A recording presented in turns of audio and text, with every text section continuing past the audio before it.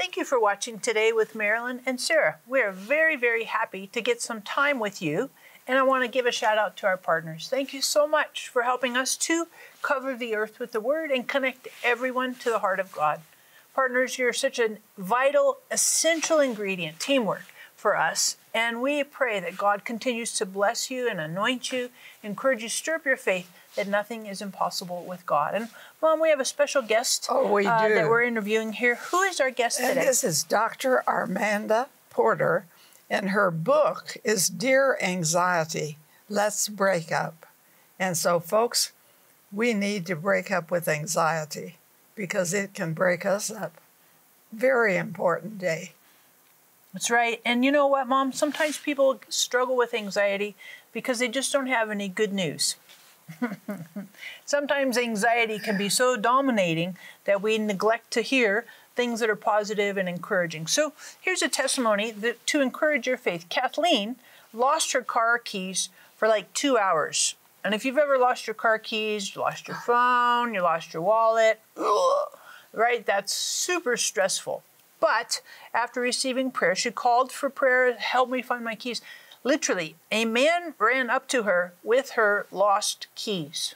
I love that God answers prayer like that. That's just like super encouraging that God absolutely is concerned about big things as well as little things. So just encourage you, whatever the needs are in your life, make sure you hop on the phone and get on the website. We love to pray for you. Just like Kathleen called for prayer, we like to pray for you, and we know that God answers prayer. And in just a few moments, we're going to be joining this really cool interview with Dr. Amanda Porter, and it will encourage you that God can overcome anxiety in your life. Marilyn and Sarah have been covering the earth with the Word on television for over 50 years. But television isn't the only way their ministry can be viewed. Today with Marilyn and Sarah can be seen on platforms such as YouTube, Roku, Fire TV, as well as podcasts on iTunes and Google. It's easier than ever to be encouraged with God's work at home, work, or on the go. You can replay any program at any time. Tune in and be blessed. Hey there, I want to encourage you to download our app on your phone. You're like, really? Serious? Absolutely. We have some amazing things on our app, really convenient for you.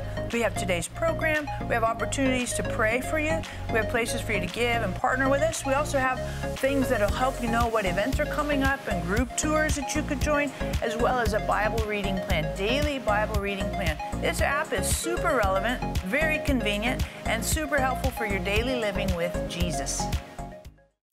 Welcome to Today with Marilyn and Sarah. We are so very happy to have you with us today. And I know as you're watching, you have needs in your life. As you're watching today, you might be thinking about your finances. You might be thinking about a difficult conversation. You might be thinking about a work situation, a decision that you have to make. You might be thinking about some health concerns that you have. I just want to encourage you, hop on the phone, get on the website. We love to pray for you. And we know that God answers prayer. And I always love this verse. Luke 1:37 says, nothing is impossible with God. And that always encourages me because sometimes I get stuck in my own, it's impossible. And then God reminds me, wait, Sarah, nothing is impossible. Oh, okay, thank you. So hop on the phone, get on the website, give us the privilege and honor of getting to pray for you. And I want to introduce to you our guest today, Dr. Amanda Porter. Thank you so much for hanging out with us. My pleasure. We love having you. Thank you so much. Totally good. Yeah. Not everybody in our audience is familiar with you. So would you give us kind of a quick bio, and then we'll jump into your book called Dear Anxiety, Let's Break Up. Yes. Thank you so much for having me. Super thrilled to be here. And yes, I am a psychiatric nurse practitioner. I've been practicing for about 10 years at a place called the Linder Center of Hope in Mason, Ohio. We're affiliated with the University of Cincinnati. And in my work as a psychiatric nurse practitioner, I work with people of all ages, every diagnosis that you can think of, across all levels of care. People come to us from all over the country seeking out help for their mental health concern. Maybe it's anxiety, maybe it's depression, maybe it's bipolar disorder, maybe it's a substance abuse problem. And so I work with these folks on developing a treatment plan and helping them to recover from whatever their concern is. And how'd you get into that? What was kind of the motive, your interest that led you to? Yes. Because some people don't want to be around others who are struggling. Yes. Right? Some people kind of shy away from that, Exactly. right? And I think mental health in general, we're getting better about it, but there is still a bit of a stigma attached to people who struggle with depression or anxiety. But for me, it's been a very personal journey because I struggle with anxiety myself. And I really wanted to get into this field to show people that it is possible to recover. It is possible to heal from anxiety. And when you say anxiety, what does that mean to you? What's the definition of that?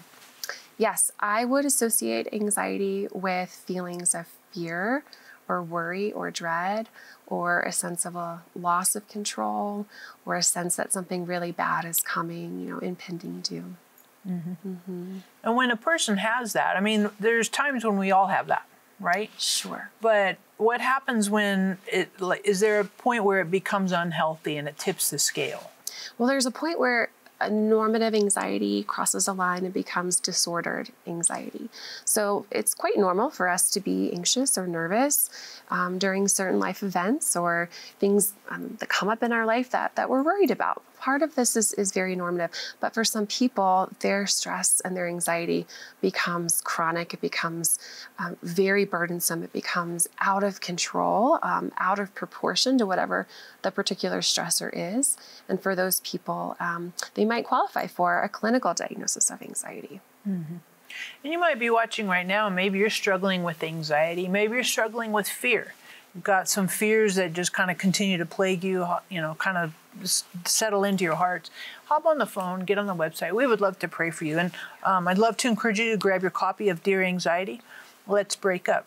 So when you think about anxiety, here's a question that I think is really tricky sometimes for Christians, people who say, okay, I'm a Bible-believing, following Jesus person. Sometimes a diagnosis will include medication, right? Yes. An antidepressant of some sort or whatever. Mm-hmm. And some Christians feel that that's sinful and it's not faith-filled. Yes. How do you navigate medication with anxiety? Yes, that's a great question. And I'm so happy to talk about this topic. And I'm even happy to share that I myself take a medication to help with my anxiety. And so I do, it makes me really sad that some people feel like medication is not an option for them because they are told that perhaps they should be instead relying on God fully for healing and for recovery. And don't get me wrong, absolutely.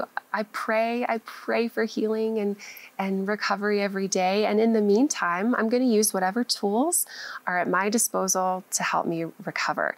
I like to remind my patients that, when I'm prescribing a medication, I certainly don't have any magic pills for anybody. There's no medication that's going to fix things overnight. There's no medication that's going to wipe out your anxiety forever and ever. But medications can go a long way with helping you rise to a certain level of functioning so that you can do all the hard work in all of the other areas of your life to continue your recovery. Mm-hmm. Mm-hmm. And sometimes I think there have been individuals that have been critical, right, and judgmental. Yes. You shouldn't. That's wrong. That's sinful. You're not trusting God. Yes. And maybe some of the individuals watching, maybe you and I have said some of that. I mean, because we're all guilty of saying things, and then we look back, we're like, what would you say to an individual or to myself that has said, hey, that's a lack of faith, been critical with somebody struggling with that? Yes. What would you say to us, potentially? I would remind people, anyone who asks me, of the story of where Jesus heals the blind man in the New Testament. And if you recall the story, he is approached by a blind man who asks for healing. And Jesus could have very well spoken this man's healing into existence, but that's not what he chose to do. He chose to stoop down and gather up some dirt. And remember, he spits into it. He creates a muddy paste and he places this on the blind man's eyes. And this is how he chose to heal this man. He used a tool. Right. And I believe that in today, in our modern times, the tool that we have is prescription medication. And I hope that people feel comfortable approaching their practitioner to talk about this as an option, no matter what their spiritual beliefs might be. as a tool. That's kind of helpful, because if you think about a toolkit, you got all kinds of tools in there, right? Yes. And you don't use a hammer if you're trying to screw something in, right? Yes. And so you have to use various tools for various functions. Yes. And when you look at anxiety, what are some other tools that a person could employ in navigating it? Yes, so definitely medication. And then a strong second would be therapy.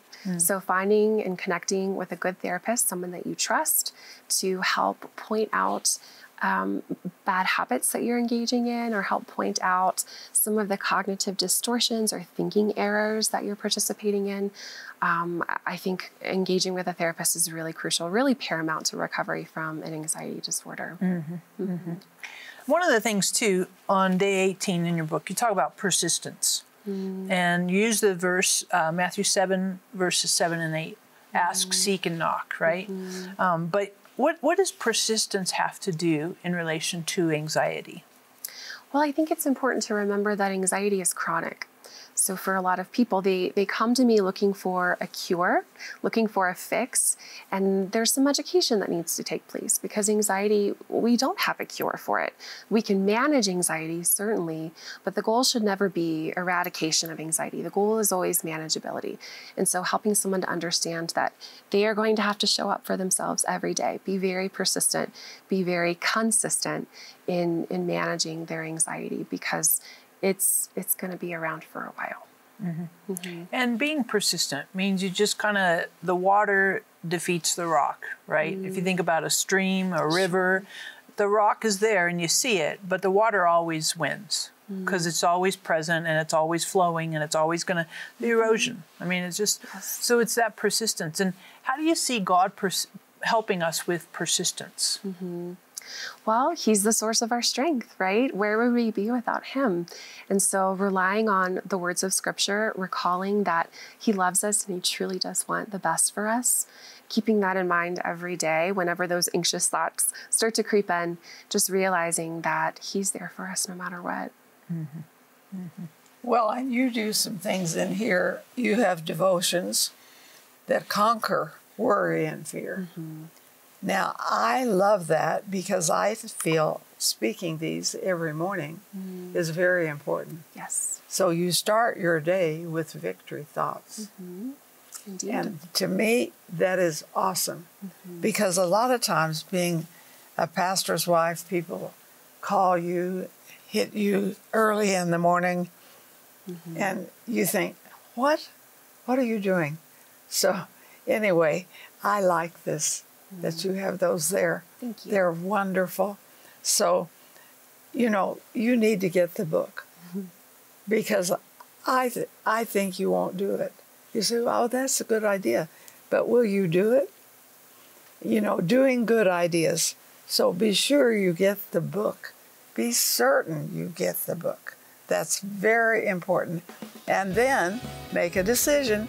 I'm going to speak promises to problems and move mountains. If you have a passion to reach the lost and are ready to release the anointing of God into your life, then join us today by becoming a partner. When you become a $30 a month partner with Marilyn and Sarah, we'll send you our welcome gift package, which includes the Jehovah Rapha oil vial with oil prayed over by Marilyn and Sarah, our exclusive partner CD set featuring 12 never-before-released teachings, the Majesty coffee table book, and more. Call or click today and help Marilyn and Sarah cover the earth with the Word. Hey there, I want to encourage you to download our app on your phone. You're like, really? Serious? Absolutely. We have some amazing things on our app, really convenient for you. We have today's program. We have opportunities to pray for you. We have places for you to give and partner with us. We also have things that will help you know what events are coming up and group tours that you could join, as well as a Bible reading plan, daily Bible reading plan. This app is super relevant, very convenient, and super helpful for your daily living with Jesus. Break up with anxiety for good. For your gift of $35, we will send you Dr. Amanda Porter's 40-day devotional, Dear Anxiety, Let's Break Up. Written from both medical and biblical perspectives, this book will help you understand the Bible's message on mental health, free yourself from shame, guilt, and harmful stigmas, and learn to support loved ones who also struggle with anxiety. We will also send you Marilyn's teaching CD, Winning Over Worry, and her mini book, Breaking Free from Fear, and Sarah's DVD, Hope for the Future. For your gift of $65 or more, we will include Marilyn's devotional, Beautiful Inheritance. This 101-day devotional is a culmination of her many years of in-depth Bible study and will show you how to reclaim your inheritance as you walk in His ways day by day. Choose faith over fear and move from a life marked by anxiety to one of peace and abundance. Call or click today for this anointed resource. Welcome back to Today with Marilyn and Sarah. And you'll love this. We're doing the book, Dear Anxiety, Let's Break Up.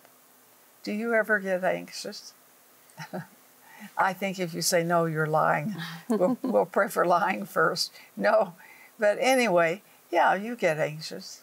Let's be honest. We tend to get anxious. How do we deal with it? Or do I just let it chew me up? That's bad. So, Amanda, in your book, you state that our relationship with God is not transactional. What do you mean by that? Gosh, it would be so much easier in our lives if whatever we prayed for, we were automatically granted or given, right? But that's unfortunately not how it works. I think that there are many instances where God perhaps allows a certain amount of pain in our lives to teach us, to help us to grow. I think that God is far more concerned with cultivating our character than He is with our comfort in this life. Yeah, and a relationship that's transactional. A transactional relationship is quid pro quo. Yes. Right? If I do this, you'll do that. If you do this, I'll do that. You know, it's kind of this cause and effect. And you say that's not true about our relationship with God. If I'm good enough, then God will do that. Right? But anxiety can live in that space if we see a relationship with God as transactional. Right? So if God's not doing, we're doing our part, but God, you know. So how do you help a person in that space where they have said, okay, I've done all these things and God doesn't? And it's not transactional. How do you, because that can create anxiety. How do you navigate that? Yes. It's tricky because, you know, when you read scripture, it talks about healing. You know, we're promised healing, we're promised recovery, we're promised good things. But the good things don't always come in this life. Sometimes those good things are coming for us in the next life. I think that it can be very anxiety-provoking for a person to check all the boxes and be doing everything that they think they're supposed to be doing, and yet the healing from the anxiety doesn't come. And so then perhaps the person feels like a failure. They feel as though they've been abandoned by God or that God doesn't love them. And that is very crushing for me as a clinician to be a witness to that way of thinking. So it does take a lot of inner work to course correct and change that way of thinking, because we do know that God loves us no matter what, and He does want the best for us. And you might be watching right now and maybe you're struggling. You feel like I've done all the right things, but I have all the wrong results. And you're just really wrestling with that scenario right now. Please hop on the phone, get on the website. We'd love to pray for you. We'd love to pray that God would help you to walk through that, stay connected with God, and to see some redemption on the other side. And, you know, think about Job, right? Job in the Bible. He seems like the perfect poster child for I did it all right. I mean, like he sacrificed, you know, and did all these things. He was righteous, and yet, man, bad things happened to him. And we can read what he said. There's a lot of anxiety there. Yes, and grief. Yeah. 100%. Yeah. Do you see some intersection between grief and anxiety? I think that I do. I think that grief can either be brought on by anxiety or it can be a byproduct of anxiety. And grief, of course, comes in all different flavors, right? Not necessarily grieving over the passing of a person that you love, but grieving over some sort of other loss in your life. But I do very much see grief and anxiety intertwined. And in terms of God participating in that space, right, of grief, of anxiety, Job, what do you see God doing in that? I just keep going back to the promises that he's made to us. You know, we're reminded over and over that we are loved, that we are his, that we belong to him, that he wants the best for us. And I do believe that. So when we're in those very low moments, when we are grieving and we're at our rock bottom and we're feeling overwhelmed about what the future looks like for us, I just keep reminding myself of my identity in Christ and what he has promised for me.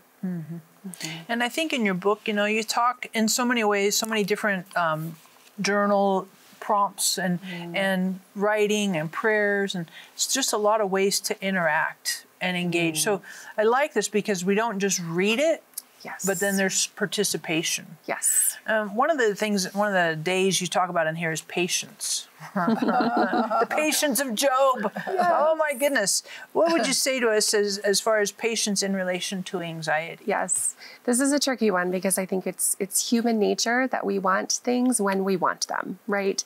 And that's just not the way that healing and recovery works, especially from an anxiety disorder. We can do the work, we can do the steps, but sometimes it takes a while for that healing to come. So developing the patient persistence, I think, is key in recovery. And I like to remind my patients also that there's a very big difference between healing and curing. Curing is, treating somebody for a symptom and then their illness goes away and then it's like they were never afflicted with it to begin with. You know, for example, strep throat. You have a sore throat, you go get your antibiotics, you're cured. You don't deal with strep throat anymore. But that notion of curing is very different from healing. For anxiety, I don't think that we can be cured from it, but I do think that we can be healed from it. I do think that we can develop an acceptance and peace with our situation and our outcome. Because you see a lot of people in the Bible that go through ups and downs, and anxiety participates in all of that. Like I think about David. David in the Bible had a boatload of ups and downs and anxieties and stressors. He wasn't cured. You know, I was reading this morning about Absalom, his son, and you know that the tension there. But you can see in the Psalms, you see there's some healing. You know. Yes. And then so when you because that's a little bit of some undulations, ups and downs. What would you say to me? That goes through some of those ups and downs. Sure. You hit the trough, but you want the peak. I would remind you that is completely normative. We talk a lot in mental health about riding the wave of the anxiety. And so there will be low points where you feel completely perhaps abandoned by God. You feel very alone. You feel very negative. Not hopeful for future recovery. And then there are going to be other days where you feel on top of the world. You feel like you finally have a handle on your symptoms or on your illness. And those days are going to come and go. You're going to have good days. You're going to have bad days. That's just the way it works because we're humans. And sometimes there's seasons and sometimes life events, things that happen external that you're like, woof, you know? Yes. And maybe triggers, right? Yes. I think there are triggers in us too that we may not be aware. Ooh, that scenario triggers, and then we get anxious. Any suggestions as far as those triggers? Find a therapist. I feel like that's my answer to most of these questions, but really finding someone who is skilled at the work that they do, who can help you kind of dismantle the different anxieties that you're walking through the world with and help you understand what the deep-seated root issue is of those anxieties. And then when you have those triggers, because they're going to happen. Sure. We never live in like this little bubble life. It's inevitable. You're going to have them. So then what you do with that, you know, and how do you navigate that? Sure. Yeah. Sure. Any kind of closing, just quick suggestions if you're struggling with anxiety? Any quick, like here's a tool that could be helpful? Yes, I think it always, for me, goes back to self-care. If you're not taking care of your body, if you're not taking care of your own wellness, then you will struggle, unfortunately, with anxiety on a chronic basis. So it always goes back to self-care. And I just encourage you, we'd love to pray for you. And self-care is an incredible, important part of not only loving letting God love us, but also letting God love through us. So hop on the phone, get on the website. We would love to pray for you that God would help you to overcome anxiety. Break up with anxiety for good. For your gift of $35, we will send you Dr. Amanda Porter's 40-day devotional, Dear Anxiety, Let's Break Up. Written from both medical and biblical perspectives, this book will help you understand the Bible's message on mental health, free yourself from shame, guilt, and harmful stigmas, and learn to support loved ones who also struggle with anxiety. We will also send you Marilyn's teaching CD, Winning Over Worry, and her mini-book, Breaking Free from Fear, and Sarah's DVD, Hope for the Future. For your gift of $65 or more, we will include Marilyn's devotional, Beautiful Inheritance. This 101-day devotional is a culmination of her many years of in-depth Bible study and will show you how to reclaim your inheritance as you walk in His ways day by day. Choose faith over fear and move from a life marked by anxiety to one of peace and abundance. Call or click today for this anointed resource. This has been such a powerful interview. Amanda, would you mind praying for our audience who are struggling with anxiety? Absolutely. Thank you so much for the opportunity. Father God, I feel incredibly grateful to be here with these women today. I feel incredibly grateful that you've placed me where you have, in front of people who are struggling with anxiety, which I, of course, know so intimately myself. Father, I am so grateful that you have wired us up in such a way that we are instilled with an innate stress response that sometimes can go overboard and cause us chronic anxiety. But I am also grateful that you give us ways to cope. I am grateful for the different techniques that you've made available. I'm grateful for physicians, and I'm grateful for medications. And Father God, I hope that anyone who's listening today understands that if they suffer from an anxiety disorder, that they are not broken, that there is an opportunity for healing and recovery. And thank you, God. Thank you for loving us so much that you make it possible for us to heal. In Jesus' name I pray, amen. Amen. Amen. I love that. And you know, I just, as we're finishing this time together, I just feel in my heart that God wants to encourage you, that God loves you. There's nothing you've done or haven't done that changes who God is. God is love. Yes. And no matter what you do or you don't do, God loves you because that's who God is. You are deeply valuable, treasured, and loved by God. And that will never, ever change.